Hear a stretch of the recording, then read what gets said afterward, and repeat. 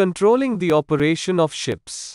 Safe working practices during berthing, unberthing, and anchoring. Berthing and unberthing.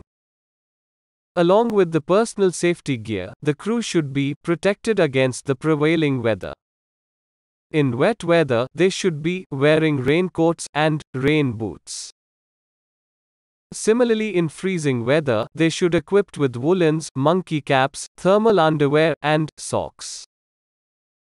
In wet and freezing weather, precautions should be taken against skidding on the decks. In freezing weather, winches should be started at least 30 minutes in advance to warm up the oil and ensure oil circulation before using the winches.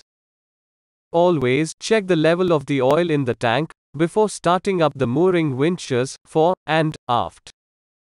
In hot weather, ensure that the cooling water is running for the mooring winches. De-icing compound should be sprinkled on deck to melt the ice. Keep well clear of lines when they are being heaved up.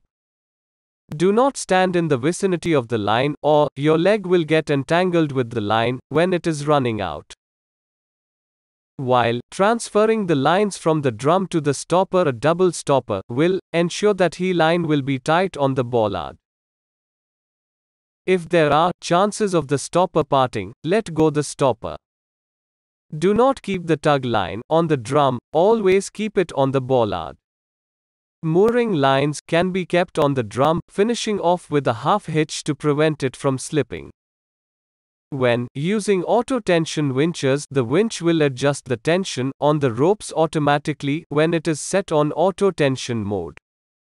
When a fresh wind is blowing, change over from auto to manual mode to prevent the winch from slacking the line when the tension on the rope increases. Anchoring. Before using an anchor, a competent seafarer must check that the brake is securely on and then clear all securing devices. A responsible person must be put in charge of the anchoring party with a suitable means of communication with the vessel's bridge. The anchoring party should wear protective clothing including safety helmet, safety shoes, gloves, and goggles to protect from injury by rust particles and debris that may be thrown off the cable during the operation. Where the noise levels generated may be harmful, hearing protection may be used. Before the anchor is let go, a check must be made that there are no small craft or other obstacles under the bow. As a safety precaution, it is recommended that the anchor is walked out clear of the pipe before letting go.